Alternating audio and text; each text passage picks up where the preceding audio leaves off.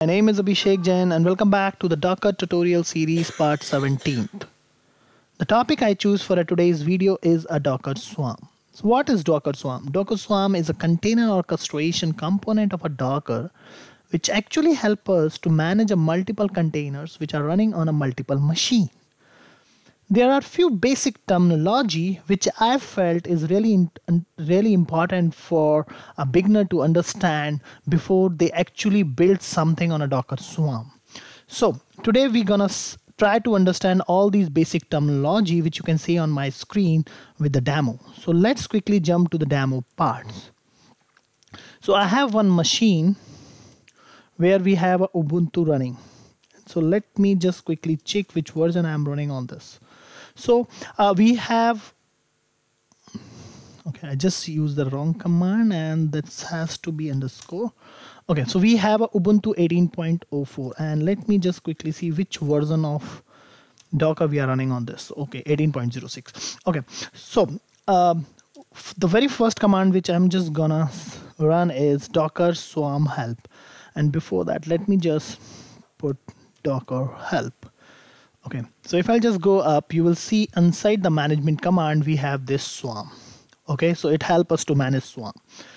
Now, what I'm gonna do is I'm just gonna run a docker swarm help. Okay, so if you will see, docker swarm help will give us what all commands docker swarm supports. So we have these many commands, and today's video, what we're gonna cover is we're gonna cover init, which is actually to initialize a swarm. Then we're gonna see the join token and a leave. So today we're just gonna cover these 4 commands, and in upcoming videos we're gonna cover the rest of them. Now the very first command which I'm gonna cover is docker swarm init, then I'm just gonna put a help.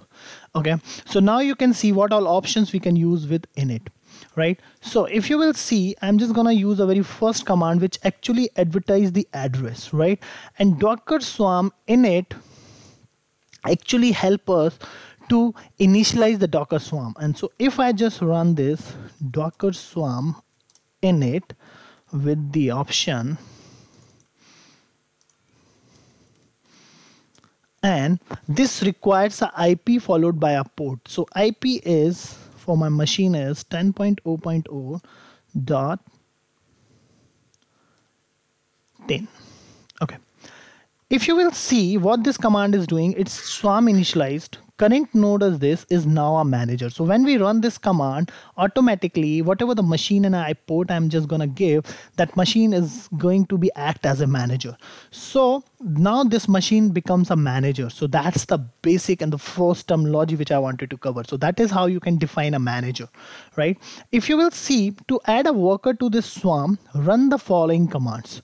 So what does it mean when you want to add a worker to this swarm, right? So as I mentioned, the docker swarm is an orchestration component which actually help us to maintain or manage a container which are running on a multiple machine. So if we have another machine, if I want to add that particular machine as a worker node in this particular swarm, I have to run this below command.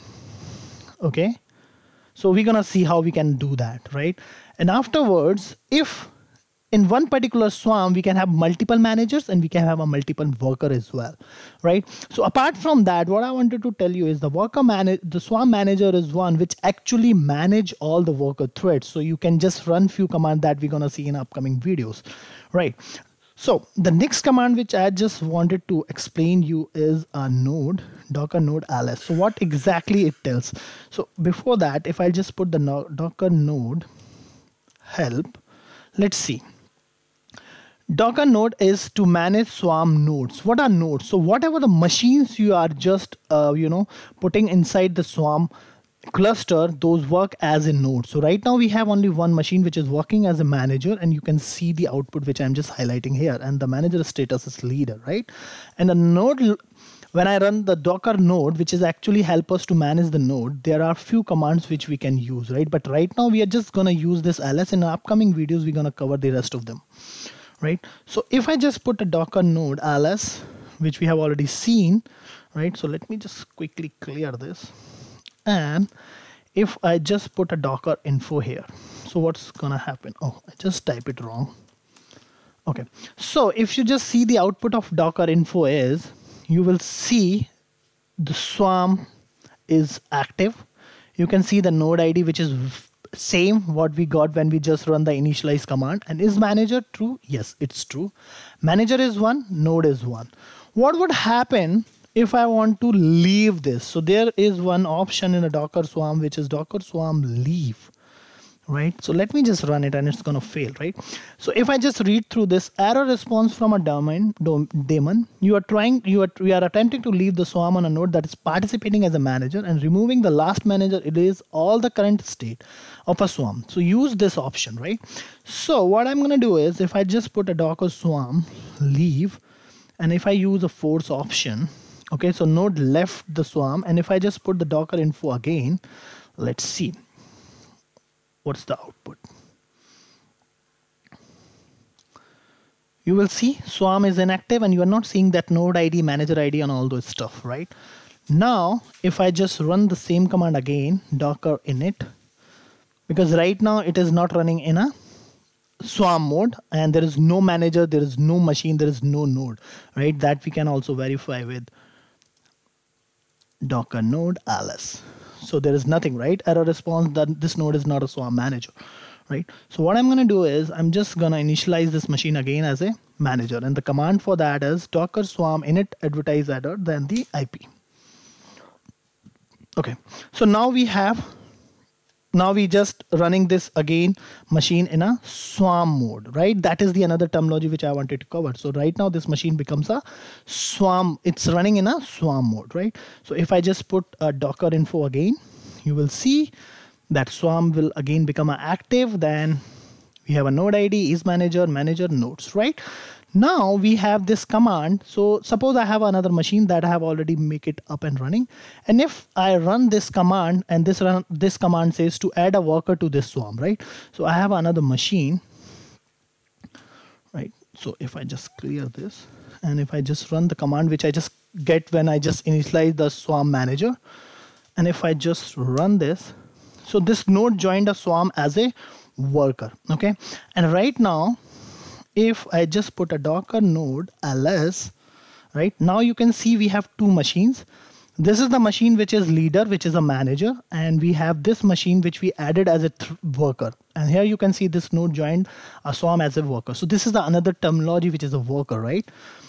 Now if I just put a docker info here, you will see swarm is active, node ID this, manager is true, but you will see manager is 1 and now we have 2 nodes, right?